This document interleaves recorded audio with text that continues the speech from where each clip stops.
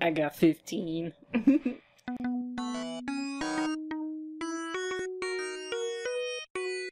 Hey kids, welcome to Styles Rebel. I don't actually have 15 yet. I have a trial of 15 because my employer is not rolling over to 15 until the beginning of the next season of the show I'm working on. So they're not in a big hurry to start rolling out licenses, but I have been harassing people and I have assurances I'll get it soon. I'm working on it, but the trial is good. I got this. I'm playing with stuff and I'm so happy. There's so many things I'm excited about. I think I'm just going to assault you quickly with some of the stuff that I've been playing with. I got blue in here. When I pulled in blue, everything worked perfect. My deformers work perfectly. We got some little sneaky stuff in here. Look at this. Oh, he's so sneaky. I love it. Where do I even start? Okay, so I've got my little happy face here, and I've got a stick. So let's just start with the cute new cutter system, because it's so cute. I've got my happy face cone head. I can just sneak my little dude in here, and now it's masking it. What? So now my stick is acting as a little mask. And you can invert it if you open this up and you go into your drawing tab. You can invert it. So it's a little bit counterintuitive. It's backwards from the cutter. So right now it's not inverted and this is acting as a spyglass. And when I do invert it, then it's acting like a normal cutter would. That's very Toonboom to do two things using the exact same terms in the opposite way. But I mean, you can look at it and figure it out pretty quickly. So that's cool. That saves having to pull in cutters because I don't even know how many cutters I'll use. I mean, blue has probably 25 cutters in there. Like, I mean, there's 3 in this cluster, this eye cluster. There's more over on this one. Like, oh, look at all these little, you can see all the little masks here, these little black and white masks. Every time you see that, that's where a cutter is. So that's eliminating so many modules. It's gonna clean the network up real good. I'm super excited about that. That alone is super cool. Next most exciting thing I think is their color system. They've finally done something. They've finally done something about the colors. So if you have a baby designer who comes in and colors everything with one palette, all 15 characters or something, you actually have something that could save you from getting completely stressed out. They show a little demo of it and it is really quickly intuitive. Here I have the shirt color. We'll say we have that colored with the wrong one. You can just right click that color well and then come down here and recolor drawings. It's really that simple. It's either the current drawing that you have selected, all drawings in the selected layers, or all drawings in the scene. So if you have a whole scene that they messed up, a character like Blue that has a full 360 rotation, lots of little shoulder bits and stuff that we used to have to recolor piece by piece. Now you can just select the new color, hit OK, and it recolors everything. I'm so happy.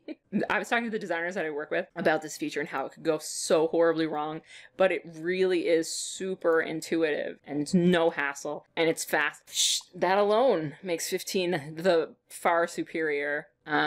You can remove and delete on disk now. So I'm thinking that actually means like remove for realsies. Is that what that means? I'm gonna have to research that more. I haven't touched that yet. Haven't gone into pencil texture because it's not a thing I'm super into. I will have to get into that later, but it's not really high priority. All right, the next thing I'm gonna go over a little bit is some of these constraints, because this is really what I think everybody's the most excited for is these new constraint modules. So there's a few of them that are pretty super easy to figure out. And I mean, you could start building with them pretty quickly and figure out how they work, but it's combining them into different ways that is really going to start blowing people's minds and make this program just so much more powerful than any other 2D program out there. So the 2-point constraint, super good. I'm just going to use this little stick.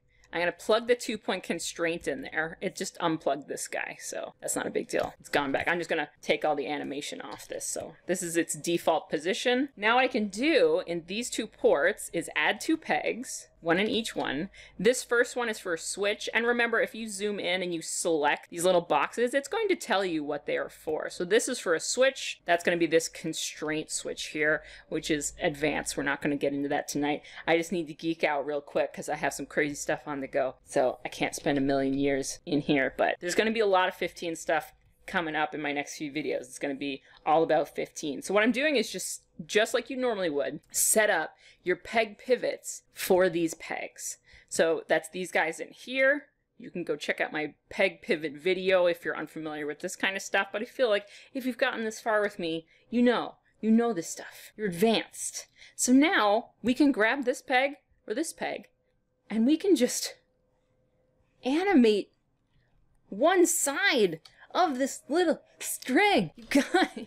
So it's like a deformer without needing a deformer, but it gets really good. It gets really good. Let's just get rid of the string. Oh, my brain is going faster than my hand. So you want to make sure that your peg is right here on the edge. But you'll figure it out pretty quickly for yourself. So now I've got this little creature here. I mean, this is already a character. You can just animate this guy, put some little mouths, like, I can't even handle this stuff. It's so good.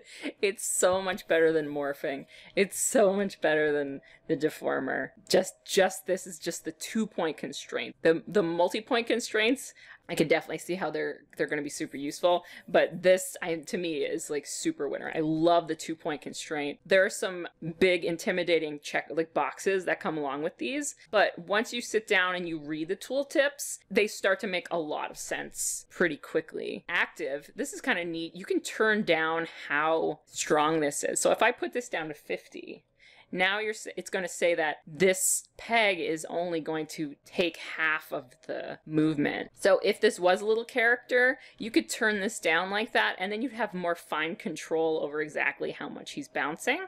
So that could be useful. I think most of the time you're going to keep that up at 100, because then you're getting a 1-to-1 movement on your peg and your little dancing ball. It's so good. I just want to animate a blob character now. This is just making my day. All right. Volume max, this is actually going to control the squash and stretch of this guy. So now if I put it down to 100, see how this one won't go nearly as wide, it won't stretch out. At 100, 400, it's really going to be able to stretch. So that, if whatever you want to keep your stuff more tight, you don't want to squash and stretch too far, then 200 kind of seems, that's the default.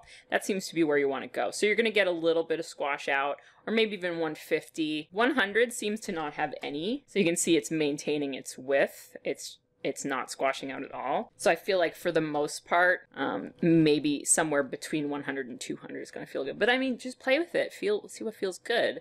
The volume minimum. So this is actually the volume of the item that you're squashing and stretching. So now you're saying it can't go below 45% of its volume. That's pretty cool. Distance max, that's saying how much you can actually get out of it. So it's putting constraints on it. Skew modifier. This is going to prevent it from rotating. If you turn this up to 100, you can see that it's skewing and stretching around. And then if it's at 0, which is the default, then it's going to rotate around. So personally, I think this being a little higher would work a little better if you're going to animate a little ball character. Or, I mean, you could set up a little flower sack so easily with this. Oh, so much. Smoothing is a cushion. So if you're animating something like this, it's actually going to smooth out the action. From what I've read, I haven't played too much with the smoothing. The point balance, it claims to affect how much its movement happens between the 2 points, but I really haven't seen a difference just switching back and forth between 0 and 100. If I switch that to 100, it seems to work very similarly to if I undo that. Like, see, you can't see the difference. I just undid it and just moved it around a little bit. So point balance, maybe that's something you need something else to see a big difference in. But for the most part, we're just looking at like active. So you can turn that down and have it a little bit less reactive. The volume modifier and the volume max minimum, stuff like that, that's going to be really fun. And this skew modifier, I really think it helps to have that up at 100 if you're trying to keep this thing grounded in one spot without doing weird rotations. This on 0 is really giving you some strange loop-de-loops, but whatever you needed to do, pay attention to that. Flatten type. So all of these different constraint modules seems to use this type of a display for putting stuff out. And this is similar to the way that your composite is using like a bitmap versus a pass-through. So if you're mucking around with this, it's going to affect whether it's going to move in 3D in different ways or how it's displayed in 3D. I'm not 100% ready to give definitive descriptions of each of those yet, but this is about how things are displayed Z-axis wise. guys. And these bottom things I haven't gone through yet. So over the next little while, I'm going to explore the guts out of these so I can give complete information on all of it. And I've got some friends who are master riggers in their own right who I'm going to get more information off of. So stay tuned for more. The next great one is this transform limit. This is the one that I'm really excited for. So they're all, I've said that like 4 times. So these 3 are the ones that I was really looking forward to. The transform limit is a way of telling it to not listen to things above it. So here blue is kind of exploding. Let me show you why. Boop, I got 2 of those. The thing about this transform limit that I'm looking forward to is that you can limit rotation specifically. So here if I grab blue and I just rotate him around, his arms are going to follow the body, which totally makes sense. By using this transform limit, what I can do is tell it to limit the rotation specifically. You can also have it do the translation scale, so all the different things can be affected.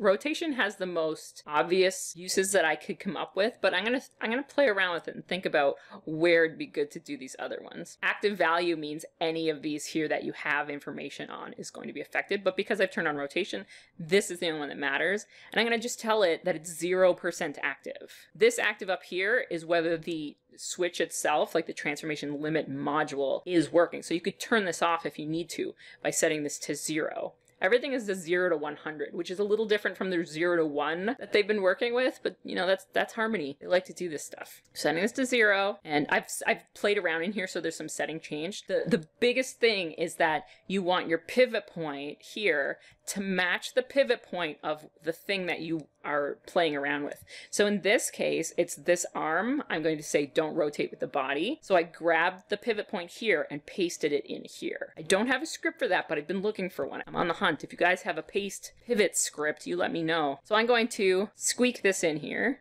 this transform limit. And now when I rotate the body, the arm doesn't rotate. What?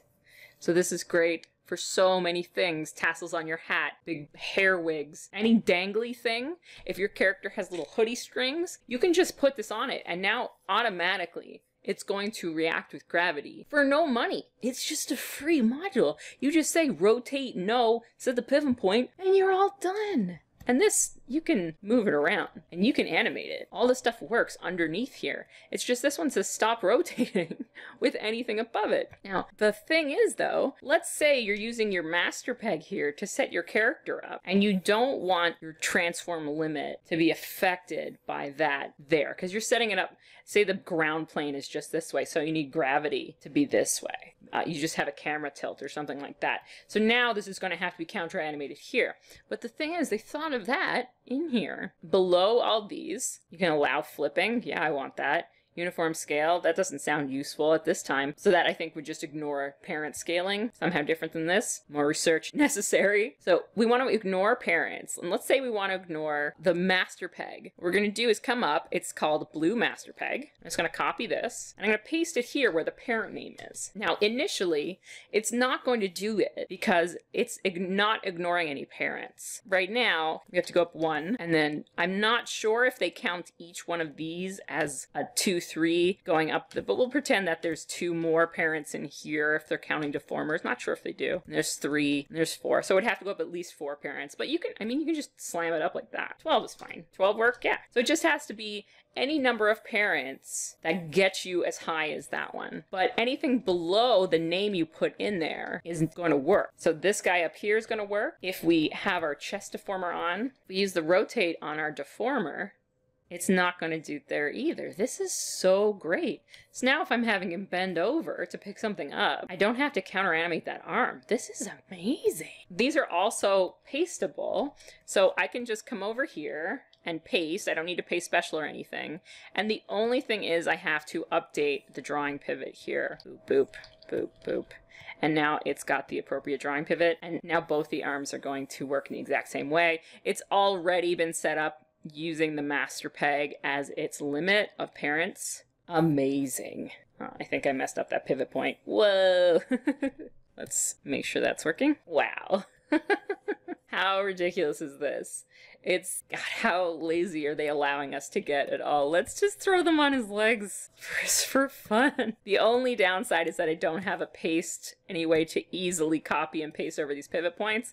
So each one has to be manually copied and pasted out of your pivot information in your layer. But I mean, that's a small price to pay, you guys. It's not so bad.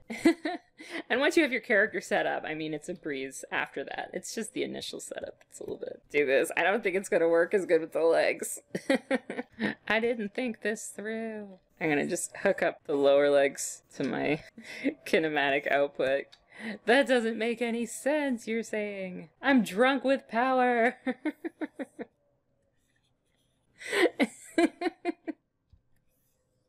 This is everything.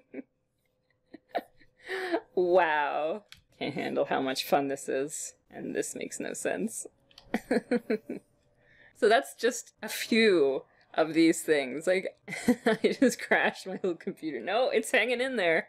Poor old Blue is devastated beyond any sort of Polly shouldn't be. Okay, so this is just the tip of the iceberg. I'm gonna go through all this stuff. I'm doing a lot of reading. The master controller, you're gonna have to give me a couple months for that one, because that's got scripting, and I'm not a programmer. I'm gonna phone a friend on that one. I have a few friends that are, like I said, they're full-time riggers. I'm kind of a retired rigger. I still do a little bit on the side, but it's not my main deal. So I'm gonna see if I can get them on an interview soon and talk to them about how this has really affected their workflow and see what their favorite stuff is, because I can't even put into words how exciting this is. This is such a massive upgrade. This is such a massive upgrade. I don't know. And the fact that Blue just popped right in here and worked, I'm gonna check some of the other bigger rigs that I have from some of the shows I've been working on and see how well they work. But so far, everything has come in super easily, and I haven't had any problems. And I'm so excited to get into this stuff. Today, we looked at our transform limit, which is how we're getting this rotation stuff happening. We just took a little peek at our mats, how we could just sneak in and use this stuff as a mat now. That's crazy. And then to invert your mat, it's here in your drawing tab. Don't forget that. That's super convenient. And then we set up our little 2-point constraint, which takes really no time. It's so much fun, you guys. And you can just pop a peg right here, and it just moves around. You could also just select both, and it moves around. It's so magical. Oh, and you can combine them. So here we have our transform limit. Okay, we're gonna boop, boop, boop, boop. So in here we have our switch, because remember, just select and it'll tell you force transform. So this is going to say, do what I say, do it. And this one's limited transform. So if you want something limited, you have to put it in this guy. You can't put it in this middle guy. He's different. So if you, for example, put this in here, this guy's going to just do what you think he's going to do. He's not going to have any problems. But if you do this, and then you turn off some of these active values. So let's say your X translation, we're just going to set that to 0. I almost forgot the most important thing. This transform limit has a pivot point. Shift F11 or view, show, control, Shift F11. You're going to find its pivot point, and you can say, okay, your pivot point is here, right in the same, and you can paste it in. So you're saying, this is where my peg pivot is here. I want this to be exactly where my peg pivot is. All right. So now it's exactly here. We could set all our pegs to the exact same spot. So now I can say, all of this is trapped. Don't use any of this, X, Y, Z. You're totally stuck there. That point is stuck because you've told this constraint, don't move. But when I animate this guy, the rest of it's fine, because it's just choosing one constraint and moving. Think of the possibilities. This is like, you could gum on your shoe. You could just set up your gum like this, no problem. You animate it, you're on your way. It's better than a deformer. You could strain deformers? I wish I had 70 hours to go over this right now, but this week has been just a total train wreck. I have to get on a plane Thursday night, so I'm trying to like rush through some stuff, get a couple videos put together so I can have some lined up for Wednesday, Sunday. I don't know when I'm coming back. My life's just a train wreck right now. But this is just so exciting. So I had to get into this. So transform limit, point constraint, 2-point constraint. Oh, we haven't gotten dynamic string yet. That is just confusing the guts out of me. But just these few here, these couples, we went into color stuff a little bit. That's super exciting. So far, everything I hoped is happening in my life. So like, share, subscribe, all those things internet people ask you to do. And I'll see you in the next video, maybe with more 15 stuff. That's a possibility, but who knows? I don't have a plan. I can't even get my own life under control right now. So, bye!